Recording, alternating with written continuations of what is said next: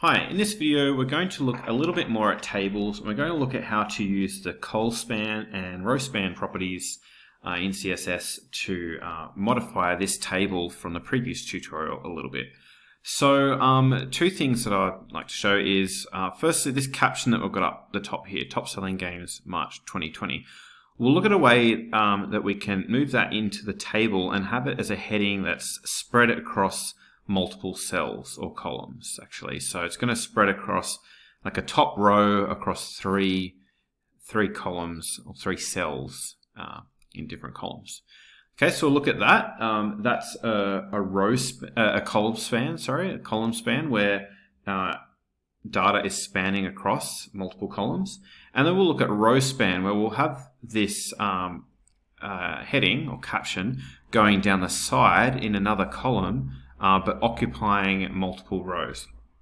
All right, now this doesn't just need to be for a heading, it can be any of the data in this table we can have occupying multiple cells. So let's go back and have a look at the code. This is from the previous tutorial, so I'm not going to go through all this code now. Watch the previous tutorial if you need to, but we're going to look at two examples, one of colspan and one of rowspan. Okay, so firstly let's have a look at how to use the rowspan. So what I'm going to do is I'm going to go to the first table row where we have rank, title, and developer. All right, and I'm going to take this caption, I'll delete the caption, this caption here, and I'm going to, I'll copy this text though. I'll copy that and delete the caption. And in this first table row where we have our table headings, rank, title, and publisher, I'm going to add a new table data tag or TD tag. All right, and then I'll paste in there what I want to display. So if I save that and go back, that's what it's going to look like. All right, now that's not what I want. I don't want it pushing these three cells across because now we've got publisher over here hanging off the edge. So what I'm going to do is add a rowspan property. So rowspan equals, and what I want to do is make this sit on the left side of the table but occupy all of the rows. So if we have a look at how many rows there are, there's 1, 2, 3, 4, 5, 6. So we're going to need to say rowspan equals 6 so that it spans 3 rows.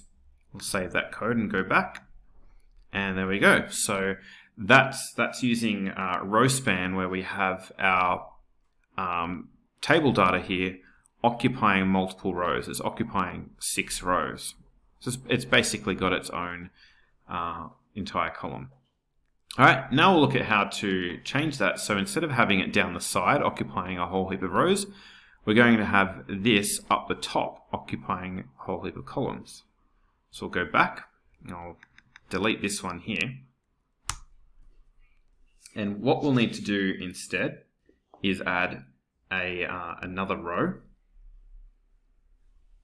All right, so we've got currently our table, and then we've got our table row here for rank, title, and publisher contained in that. But we're going to add a whole new row. All right, and in this row, we'll use the TD or table data tag again, and I'll just paste in that top selling games March 2020. And instead of adding a row span, this time we'll go colspan. Oops. And this is going to need, it'll need to occupy 3 columns. We've got 3 columns in the table, so this is going to spread across 3 columns. All right, that's it. Save, refresh, and now there we have it. We have a heading occupying 3 columns of this row.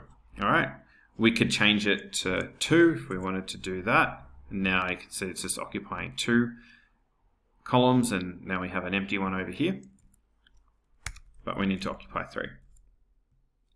Okay, so that's basically it. Now we can do that anywhere in the table. As I said, it doesn't need to be headings. For example, if we wanted Resident Evil to occupy 2 columns, we could do that. All right, so we could go down to wherever that is. Resident Evil, could say colspan equals 2. Now what this will do is occupy 2 columns, but then if we refresh the page, we see that Capcom USA, the publisher, is pushed off the edge. If we deleted that one, that table data, then this will still be occupying 2 columns. We won't have anything hanging off the edge there. Anyway, I'll undo that, but as I said, we can do that anywhere in the table. We can occupy, have some table data occupying multiple rows or multiple columns. You just need to make sure that you've added up however many columns or rows there are so that there's nothing hanging off the edge that looks out of place. And that's it for this tutorial. Thanks for watching.